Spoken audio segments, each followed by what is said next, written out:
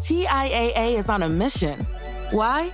Because 54% of Black Americans don't have enough savings to retire. So in collaboration with big-name artists like Wyclef Jean, TIAA released Paper Right, new music inspiring a new financial future. With 100% of streaming sales going to a nonprofit that teaches students how to invest. Stream Paper Right now and help close the gap. Welcome to Accelerate Your Business Growth, where we're exploring all sorts of business topics. Experts from around the world join me, your host, Diane Helbig, for a conversation where they share their expertise with all of you. Take what you need when you need it. Featured on Inc.com, Forbes, and MSNBC's Your Business, this podcast is recognized as one of the best podcasts for small business, sales, leadership, social media, and more. When it comes to business, Accelerate Your Business Growth has got it covered. And now on with the show. My guest today is Sam Tornatore. Sam is an accomplished author and leading expert in the field of time management, with a published track record of helping people and businesses break free from the constraints of feeling like they never have enough time and a seemingly endless to-do list. He's helped over 10,000 people over the last 20 years eliminate the words, "I don't have enough time in my life," and "I'll do it tomorrow." Thanks so much for being here, Sam. My pleasure, Diane. My pleasure. Thrilled to have you here. I love this subject because I think we all, at times, if not consistently, feel like there aren't enough hours in a day. But I'm curious about what are some common myths about productivity? Look, thanks very much for having me here, Diane. I'm really looking forward to just sharing some insights with your listeners. And I think what I'd like to start off with, which is probably the most common myth, is that people feel like they need to overcomplicate the time management solution. Whether it be time, I actually don't usually like that word time management. It's all about life, really, and getting more out of your life and more out of your business life. But without a doubt, people look for solutions and they immediately look for solutions that are way too complex. In other words, they look more than what they need to. And they're not happy with something that stares them right in their face as to an easy or a simple path to improve their time. They've got to find more. So what that means is sometimes they invest in a lot of complex programs. They invest in a lot of complex scheduling material and different things like that. And look, that just adds to the complexity. I mean, you think about what you're trying to achieve. Less is what you want. You don't need more.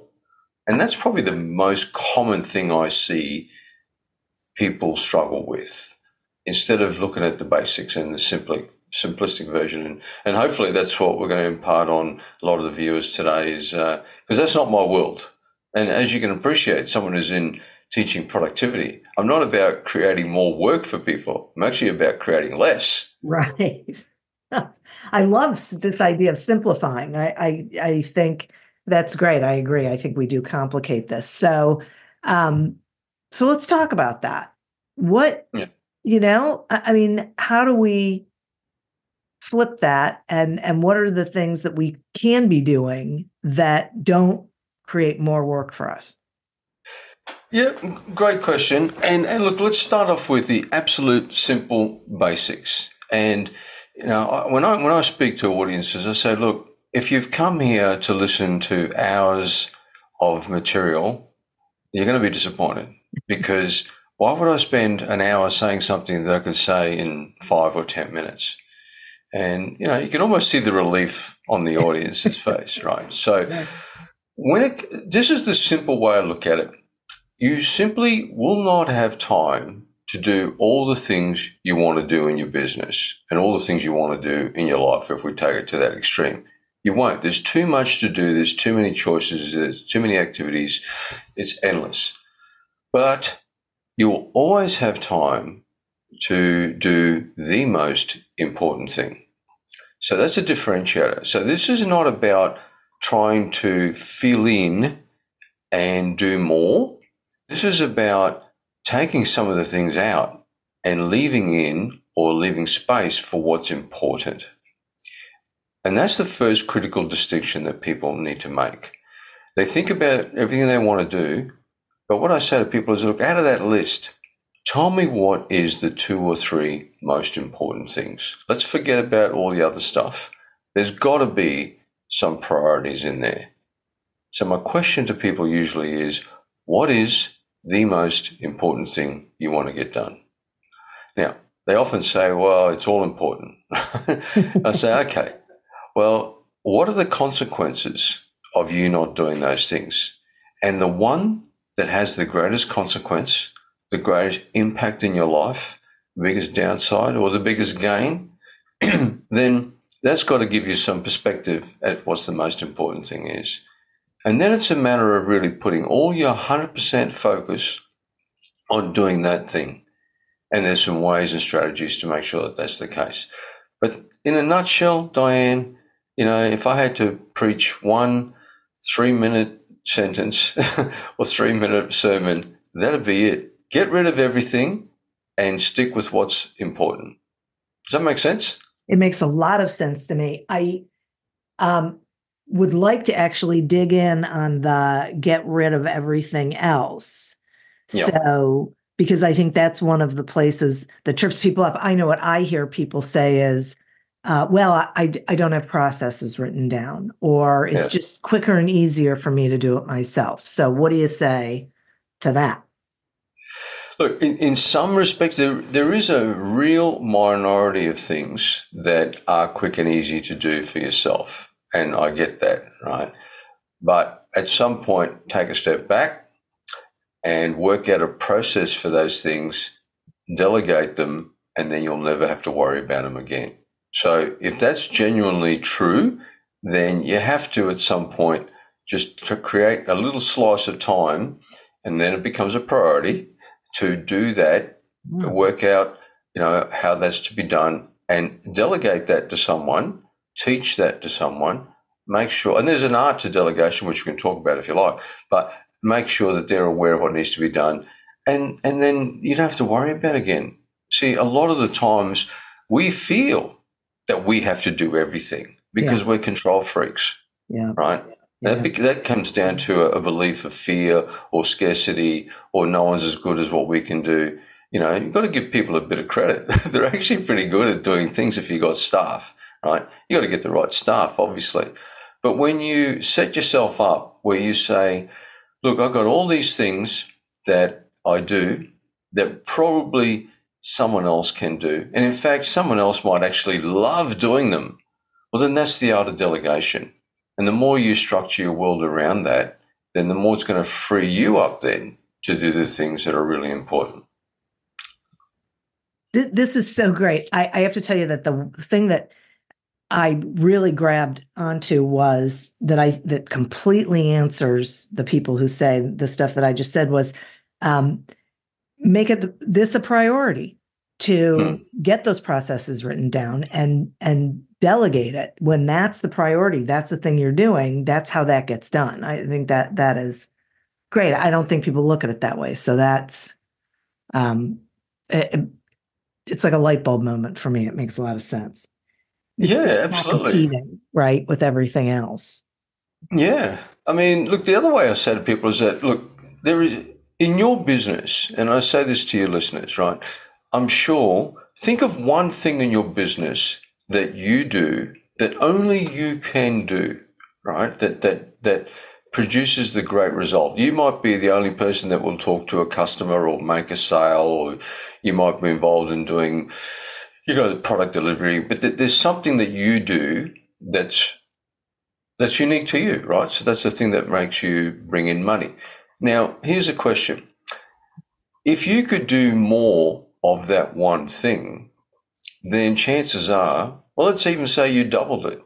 If you went from your activity of doing that one thing and you're doing it to double it, chances are pretty high you're going to make a lot more money, would you not? Right. So if that's the one thing you do, then focus on that. And basically the rule is everything else that's not at that pay rate, delegate to someone else.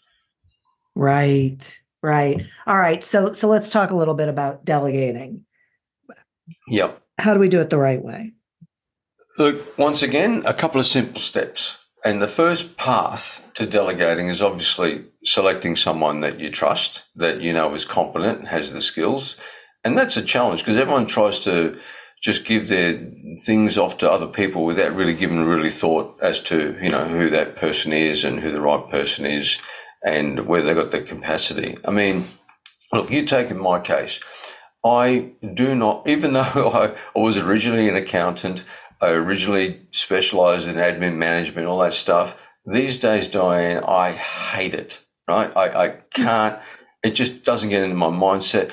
My craft is this: speaking, educating, helping people, getting involved in people's conversations, helping them flush out some of the lies they tell themselves in their own business. And that's what I enjoy. That's my value. No one else in my organization can do that as well as I can. So I don't spend any of my time doing the hack work, as I call it, you know, scheduling. I can't even stand looking for a file. Well, you know, I say to one of my team, well, where's this file? Can you get it for me and just put it on my desktop? So, you know, now the point that I'm making is that there are people who love doing admin. Yeah. There are people that love doing scheduling, organizing, filing. Let them do what they do best. That's their craft. They enjoy it. They love it. So that's the first thing, is to create a really good match as to who you're going to delegate these things to. There's no point you delegating to someone who's like me, who might, you know, enjoys sales or enjoys in dealing with people. If that's not their area, that they're going to hate it too. So that's the first step. And then second step is to be really clear and explain to them what you want done and what needs to be delegated, right?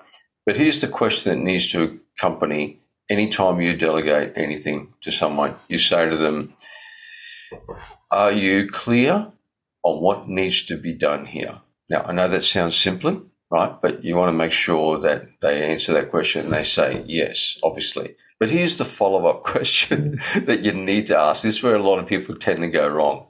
You got to ask this: is there anything you need from me to get this task done, or from anybody else for you to complete this task?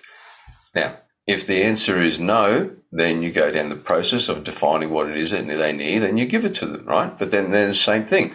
Now, are you clear? Is everything else we need?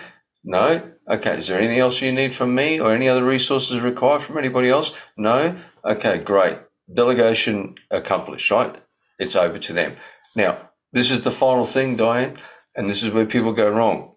You simply need to say to them, when will I get that done by?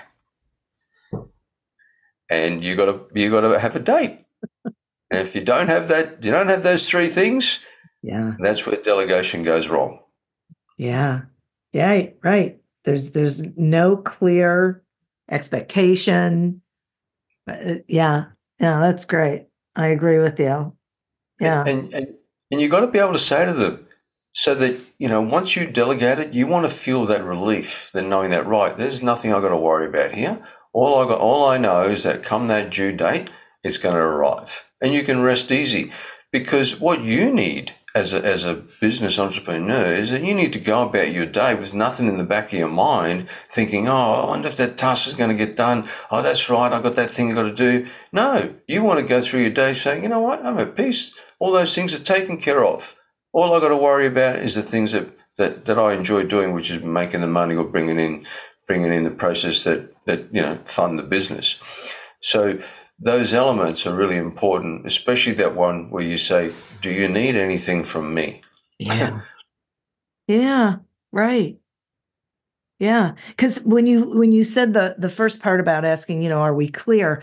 I've noticed in working with my clients that they'll explain something and the other person will be nodding a lot, but they don't get that confirmation from them that they really understand what's expected of them. Yeah. Right. And then they all walk away and it takes too long or it doesn't get done correctly or, whatever the bad news is. And it's frustrating, which I get, but we can't really count on people necessarily to tell us the truth, right? Yeah. That if we say to them, is this clear that if it's not, they're going to say, no, it's not. Yeah. So, spot on. Yeah. So I like the rest of that too with, what do you need from me? And when can I expect to get this by? That's sort of puts a bow on it, right? Yeah.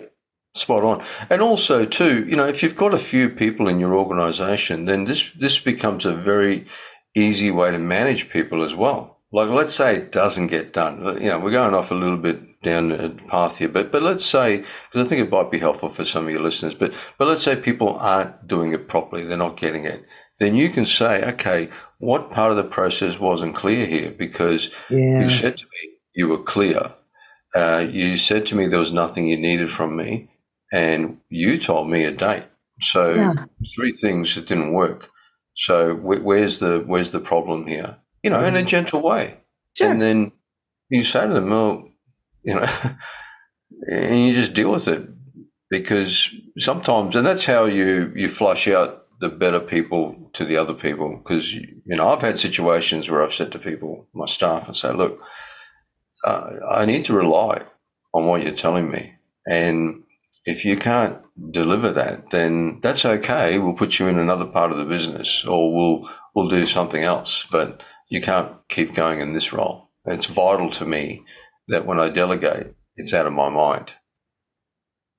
Yeah, well, see, that's key, right? Really sharing and explaining why it's important to you that they take it and run with it and are successful with it, instead of assuming that they know. Absolutely, yeah. If there's one thing that I've learned, I've had I was trying to actually have a count before we came on here, probably over 23 years of corporate space where I have managed large teams of people in this admin space. That's where my background came from, which is why I don't like doing it anymore. But I was really fortunate. I had good teams, and my leadership up would compliment me on how I'd run the business and run teams.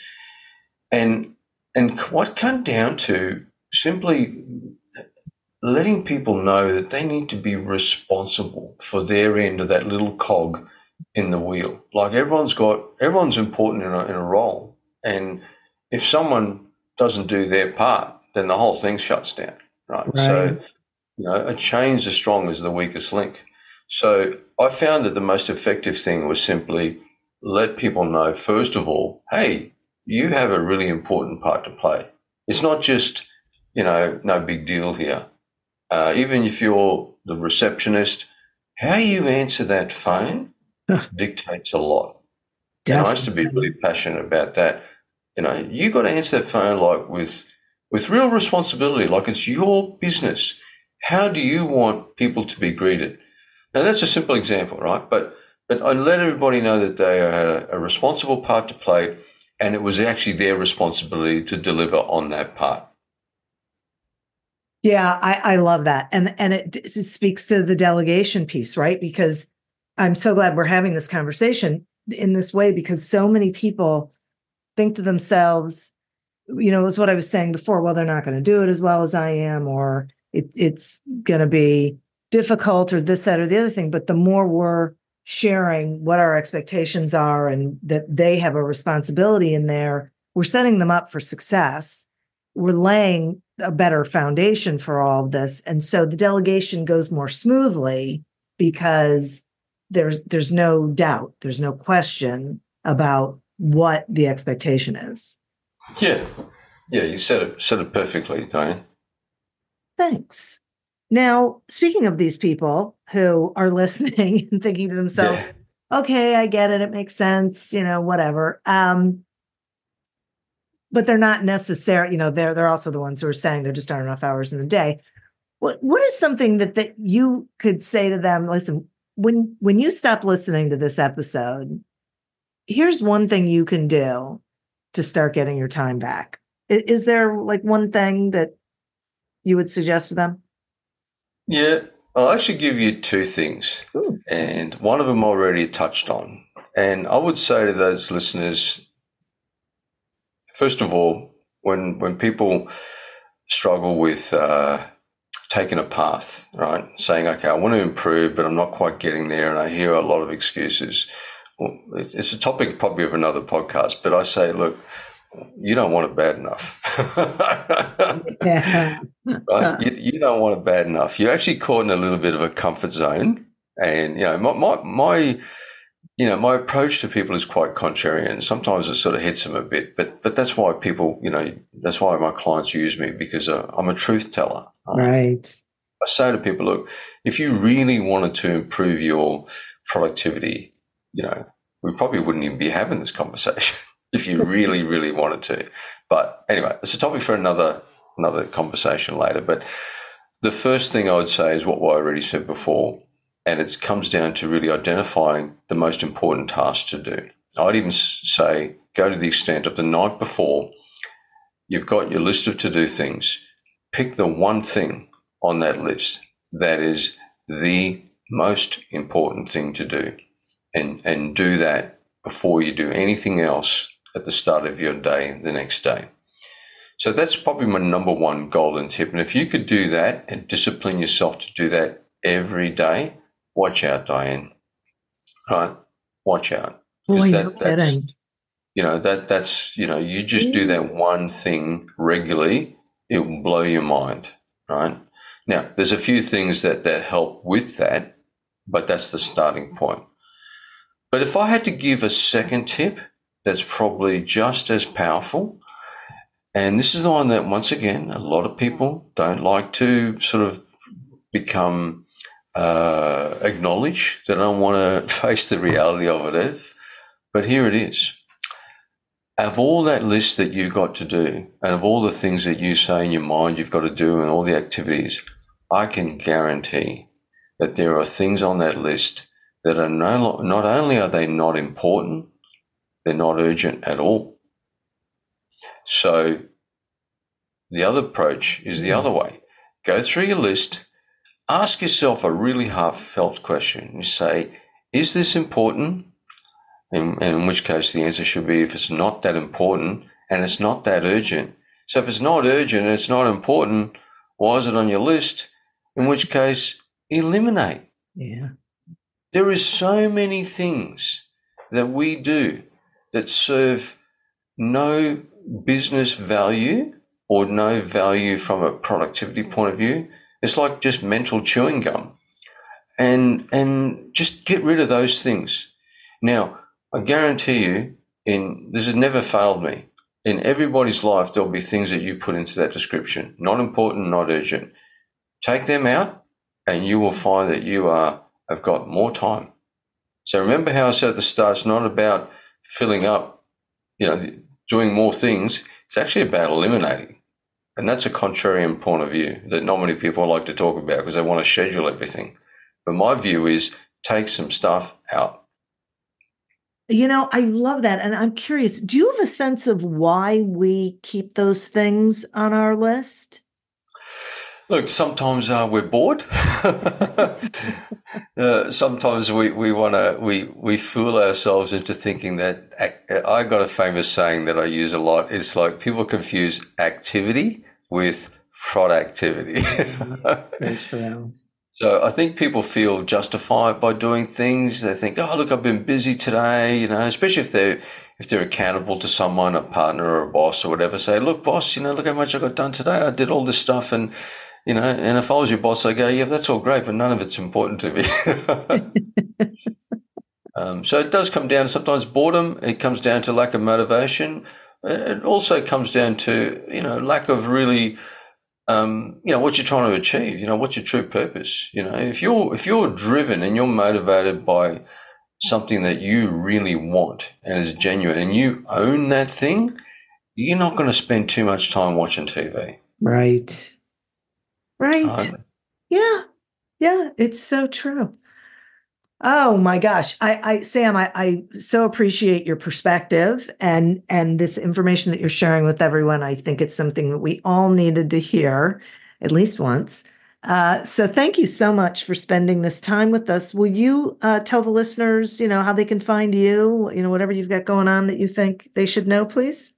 Yeah, look, absolutely. It's quite simple. If any of the listeners have listened to this and have resonated with anything, chances are you might even have more questions than answers. So, look, I invite you to have a consultation with me. I'll dive deeper into your specific situation because I know everyone's different, and I'm sure people are saying to themselves, "Yeah, that's all good, Sam, but you don't understand my situation." So, well, I'm happy to.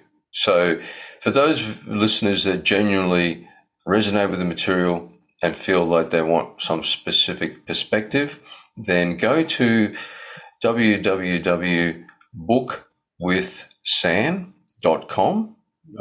It just goes straight to my website. It's just a shortcut, Book with Sam. Mm-hmm. And on there, you can fill out the form. It's just, you can apply for a short consultation, half an hour or so. And I might be able to provide you some insights and some ideas and maybe give you a breakthrough that you possibly hadn't realized before by understanding your situation a bit deeper. No pressure, no selling. It's just diagnostic only. If that's something that your viewers will value, then I'll open up some bookings in my calendar and go from there. They're welcome to. That's terrific. I will make sure that that's in the show notes so that they can take advantage of that. Thank you for that. I appreciate it. My pleasure. That'd be great. Wonderful. Like I said, thank you. And listeners, thank you. You are who we're doing this for. Thank you for tuning in to this episode of Accelerate Your Business Growth, a production of Evergreen Podcasts. Discover more episodes of this podcast and explore others at evergreenpodcast.com. As always, continue to prosper and be curious. And if you're looking to get your sales strategy headed in the right direction, pick up a copy of Succeed Without Selling on Amazon or wherever books are sold. Until we meet again on another episode of Accelerate Your Business Growth, goodbye and good day. Imagine how fast we could solve the world's biggest problems if more SaaS startups would gain traction sooner. Welcome to the Tech Entrepreneur on a Mission podcast.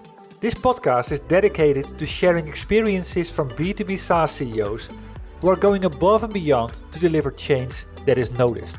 You will hear their secrets and learn what is required to build a SaaS business that the world starts talking about and keeps talking about, and how to overcome the roadblocks to do so.